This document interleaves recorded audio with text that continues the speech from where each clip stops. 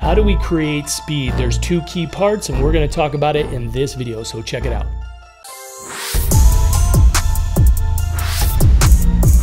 Hey everybody, it's Eric Johnson. In today's video, we are part 3 of our Rotational Shot Put 101 series, and one of the things we've been looking at is kind of introducing you to the throw, understanding you have to have a structure. The first video, we started to look at the entry side. Now we're going to look at that thing everybody wants. You want to have that speed. How do you create speed into the middle? And one of the key things is if you messed up that entry, you're going to be toast. You're going to fall into the throw, and you can't create speed when you're falling off balance. So you have to come into that throw on balance. So we're comparing our throwers 1 through 4. Remember, thrower number 1, 10-year-old, first day throwing, so the movement is very good for the first day. And as this athlete continues to go on and apply the 6 pillars, he should continue to have more and more success. When we look at again and we compare and we kind of review and we're staying nice and long and we're getting that foot. Now right here is the drop in. So let's just focus on thrower number 1. You're going to see what we call is our pillar 3 is we have to drop into the throw. So sometimes there's a drop, right? We don't want to drop. We don't want to turn in place. We want to drive into the ring. So we're rotating and turning and dropping in. And if you don't drop into the throw, you're going to fall, right? And that's what we don't want to have. We're going to fall in the throw too, in the rotational throws. If you don't have the axis set up on the entry and drop it into the throw, the hip falls to the side. You're basically trying to turn and you're falling into the throw. And that is going to put you off balance, and then you're going to be decelerating. You can't increase your speed. So if you apply speed even when you're falling, could you kind of potentially salvage that? Right, but it's a salvage. It's not an optimization of your technical positions. Therefore, you're going to be losing distance. So when we look at thrower number 1 and we see him, he's dropping here. You're going to see that nice little turn right there. You see that knee kind of hinge, and now he's just past 9 and he's pushing that knee in. So he's moving everything into the direction of the throw. You're seeing this, right? Now, the thing that this thrower is going to be learning in is back in our entry. We didn't talk a whole lot about the sweep leg. We just talked about kind of the position of where it comes up, but we are going to be learning how to keep this leg active and open and we keep those knees at. And so right here is where you set in and you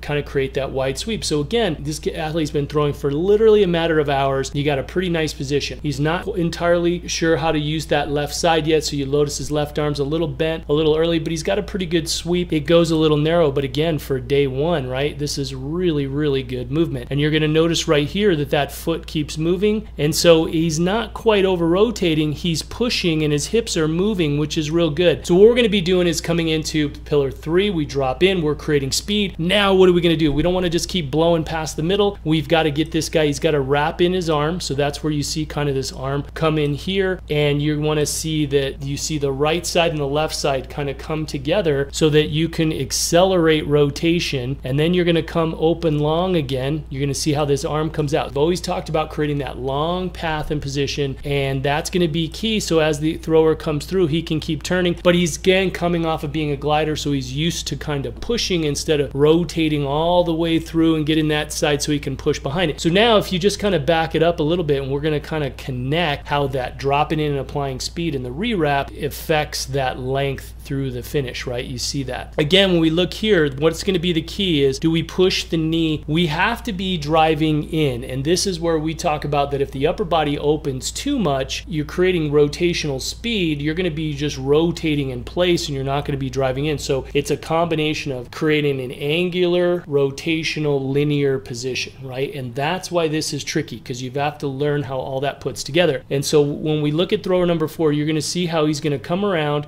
You're going to see how the lower body is really moving this way. He's got a nice left foot. He's got a nice sweep leg path is starting to be established. And you're going to see how that leg kind of comes up, and then he's out here nice and wide, and you're going to see how he kind of opens this around. Now, if you looked at best male throwers in the world, you've looked at Joe Kovacs, Tom Walsh, Ryan Krauser, Darlin Romani, when you look at those 4 guys, each of them are doing essentially the same sort of mechanics. There's some key nuances, differences. Walsh and Krauser and Kovacs and Romani, they're all going to stop that arm, and they're going to do what we're showing you here in this pillar 4 position. So when you watch this and you drop in, you see like this throw number 4, you're going to see how he creates that rewrap right there. And so what we're looking for with the rewrap is we want to create this nice vertical axis. And the closer this shoulder can be to this line, the more torqued up the upper body. Now, when I say that, we're never trying to keep the upper body or the shot back. We've always taught rotate the right side around into the left side.